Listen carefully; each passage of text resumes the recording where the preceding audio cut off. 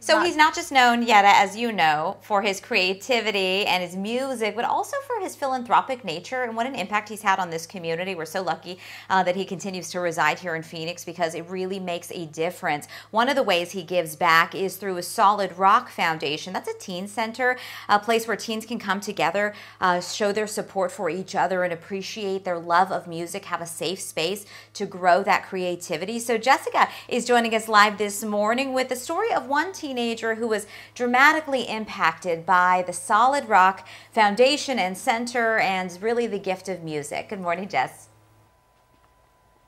Good morning. Yeah, and he has impacted, like you said, the lives of so many teens. This center here provides art classes, music lessons. They have a recording studio, and it's all free. Marcus lived right down the street. It took him a little bit to walk through the doors, but when he did, oh man, it changed your life. Marcus, tell us about that. The whole thing is just really great. I mean, I play the drums, and probably the week after I found this place, I took drum lessons, and I improved the next day pretty much afterwards.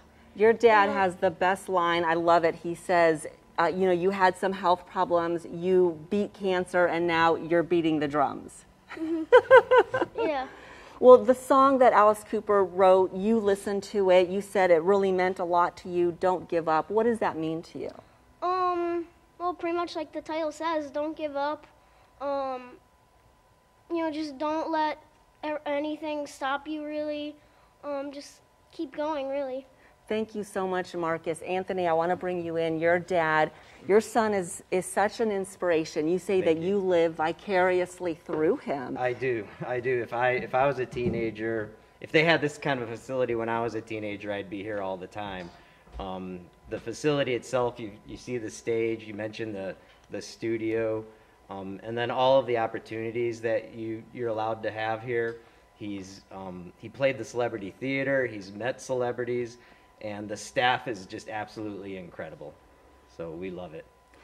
Randy, come on in. So you said today is a big day because you guys have been closed for some time now, and you're back. We average 100 kids a day at our teen center on 32nd Street in Thunderbird, and we've been closed for 7 weeks, although we've been doing online virtual lessons. So today is your first day back, but it's very limited, correct? We're doing 2-hour segments, so teens can come by Monday through Friday from 2 to 8, and if anybody wants to get a free music, art, or dance lesson or hang out, they can just call our office. And appointments started at 2 o'clock? 2 o'clock starting today. Fantastic. Marcus, you want to play for us a little bit? Sure. All right, let's hear you play a little bit. Dad, come on over here because I want to talk to you about his drumming. Sure. If you could stand right here. You said he's improved in a huge way just in the last 6 months. Yeah, like during the quarantine now, he learns probably one new song a week, and it's been interesting because he's got a drum kit at home, so you know you never want to tell him to stop playing, but sometimes I just go in the other room and listen to music on my own. You said you were kind of skeptical about this place in the beginning. Sure. Well, we've lived here for close to 20 years, and I saw it being built, and when I heard it was going to be a teen center, I imagined it just being a bunch of teens vaping and spraying graffiti all over the place, but it's not like that at all. It's way much more than that. It's really turned out to be a godsend for your family, for your son Marcus. He is such an inspiration, you guys. He's overcome so many health issues. He battled cancer. He's beaten the drums. It's phenomenal what they do here.